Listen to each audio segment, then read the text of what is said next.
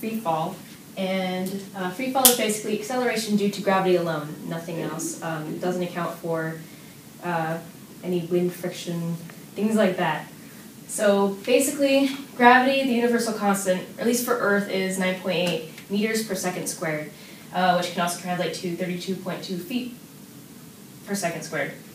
And basically what we're going to do is we are going to throw a soccer ball from a balcony, and with that, we are going to calculate the distance that it fell using the acceleration, which you know is gravity, and time, which we will calculate when we do that. And then we will also figure out the relationship with the velocity and time. So we're going to figure out what the velocity is when it is dropped and what the velocity is before it hits the ground. Okay, so our experiment is to find out the height of this building using free fall. So we're going to drop it and time it, and then we're going to find the distance, and then we're also going to find the distance, or speed and velocity. And so before it hits the ground, we're going to see how fast it's going.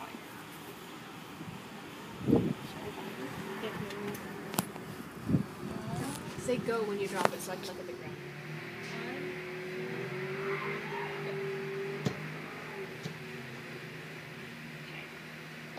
0.35 seconds. And then... Okay, so to see the contrast clearly, we're going to drop it from the 3rd floor and also make a graph of the distance and the speed of the boat.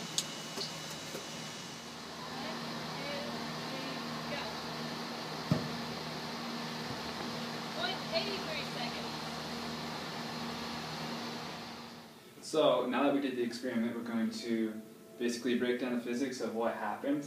And so we have two tables here. This is for our first trial. This is our second trial. And in our first column we have our time, the distance to travel during that time, velocity, and our acceleration. And the same thing down here too. And so, because the experiment was really fast, we did it by 1/10 of a second.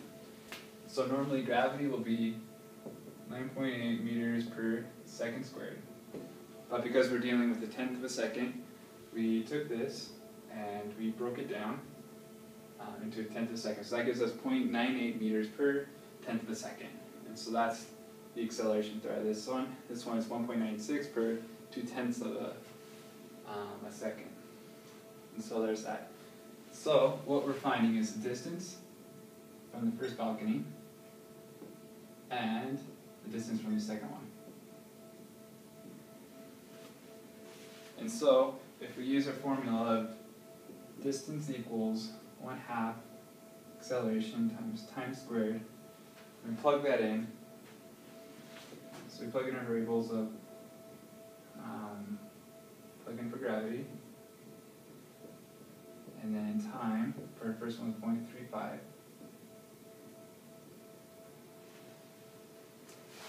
And then if we plug that in, we get distance equals 0.6 meters. And for our second one, over here first, and our second, we'll have distance equals 3.37.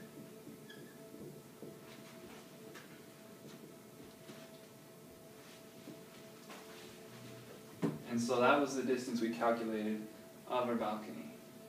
However, because we had, when the basketball was falling, we had a lot of wind resistance, and because we're human and we can't exactly perfectly get the exact time, especially when dealing with a 1/10 of a second, it wasn't exactly accurate. And so, I took a tape measure and actually measured it, and what our actual result was, for the first one we had 2.4 meters. And for our second trial, we had 7.62. And that was our actual. Quite a bit off, but taking into account wind resistance and human error, there's that. So, if we do take our actual distance, we can after that figure out the velocity. And so, if we plug in our equation, we're running out of space here. Let's go here. Okay, velocity equals distance over time. And so our time wasn't 100% accurate, but if we do plug it in, so we had a distance, let's do the first one, of 2.4, and our time was 0.35. And then if we plug that in, 4. Okay, so if we actually plug it into our calculator, then we get that velocity equals 6.8 meters per second for our velocity just right before it hit the ground. And that was going with our original time. Now, if we had a perfect timer and the conditions were right, we would have gotten a different result, somewhere in this range on the table. But if you did have a perfect timer, then you would have gotten a more accurate result, but you can use the same math.